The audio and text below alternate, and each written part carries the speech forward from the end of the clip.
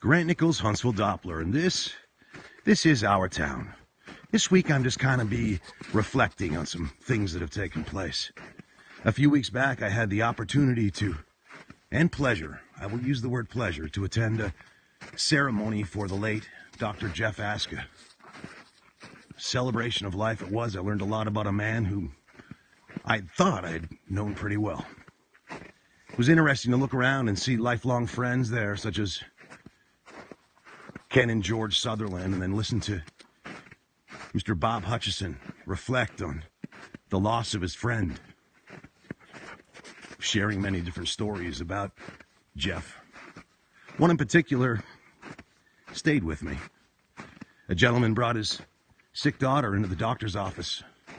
Dr. Aska figured out pretty quickly that she was hemorrhaging and said, "Come on, we need to get your daughter down to Sick Kids in Toronto. We'll take my car." Well, the gentleman was shocked that the doctor would do this. He said, "Don't you have other patients?" He said, "No, come on, let's go." They took the child down. The child was admitted into Sick Kids in Toronto. And on the drive back, he asked Dr. Aska, "Well, why didn't you just let me take my own daughter to the hospital?" And his response was simply, "I didn't think that she would make it." Stayed with me. This past week, we've been dog sitting a dog named Boomer.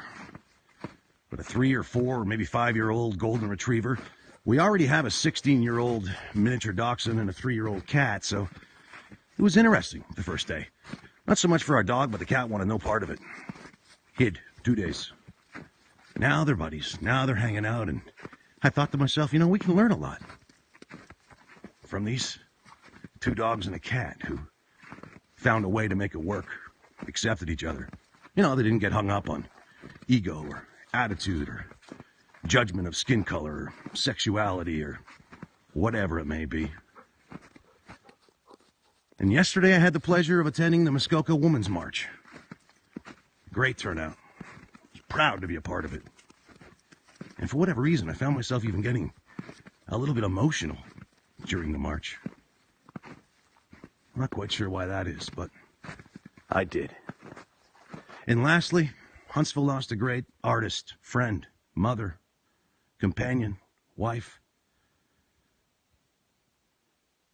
Brenda Wayman Goulet.